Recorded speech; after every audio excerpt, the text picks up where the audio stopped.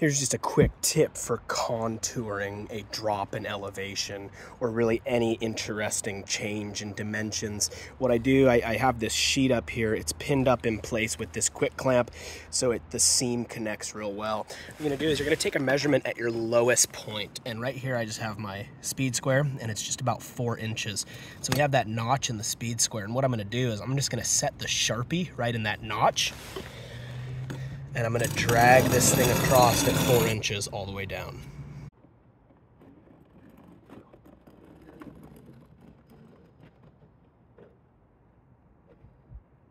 Now that I have that line transcribed, and as you can see, this concrete curves right here, drops and goes to the end of my framing, we can cut that here with the saw. As you can see here, that piece just drops right into place, no problem. Super nice and tight.